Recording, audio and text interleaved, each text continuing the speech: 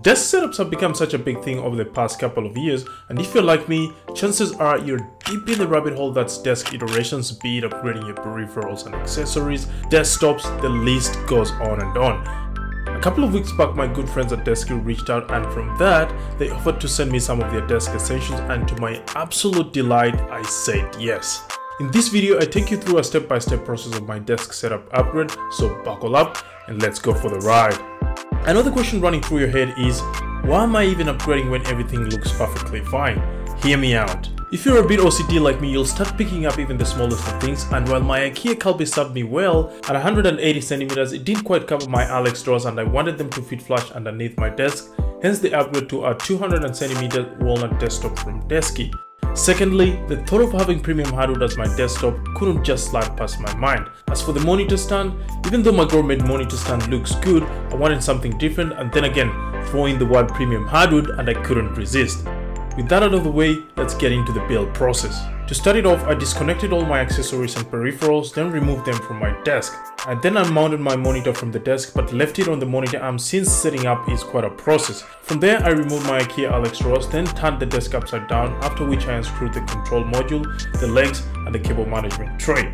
Next in line was screwing them on the new desktop. Setting up was pretty easy. After laying down the walnut desktop, I put the individual parts on it, measured and marked the allowance for my IKEA Alex drawers immediately after which I started the assembly. I started with one leg and repeated the process for the other side before finishing off with the rest of the parts. With the build process out of the way, it was now time to dust up and marvel at the new desk, and boy was I impressed. I mean, just look at that. The look of the hardware just gets me ticking, and for few good reasons. Starting with the uniqueness this particular piece has, from the beauty of the grain and its one-of-a-kind imperfections to the contrasting brown and black streaks of the walnut that are brought to life by the luxurious high polished finish, this hardwood desktop just stands out. Moving further down, the desktop rests on a dual sit stand frame made from steel and is ergonomically designed to provide a height range for most users by using the control module. The press interface allows you to adjust the desk by holding the up and down buttons, or by setting up to 4 programmable settings to automatically get to the sitting and standing heights. Speaking of heights, the different heights are achieved by the help of motors, which are concealed seamlessly within each leg to distribute power evenly when lifting whilst keeping the components protected. To give you guys some perspective on how strong they are, I'm no small bloke. Weighing in a few kilograms shy of the 110 mark, these motors lift me like a piece of paper without even heaving.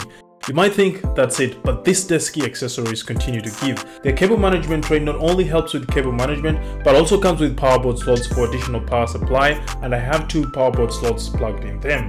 Moving along, it was now time to deck out the desk with my desk accessories and peripherals. I started with my monitor of choice, the Samsung Odyssey Neo G9, to provide an anchor point for the rest of my peripherals. After that, I assembled the monitor stand and placed it underneath the monitor.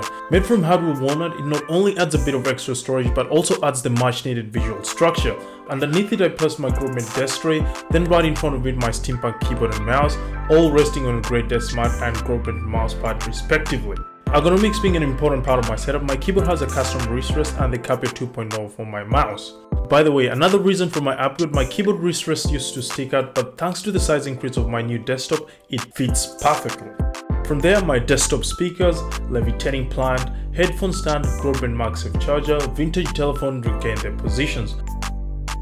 I also mounted back my microphone boom arm, then added my Blue Yeti microphone before adding the BenQ screen by Halo and Insta360 Link webcam on top of my monitor. The last items to put back in place were my IKEA Alex drawers. With everything back on the desk, it was now time to cable manage.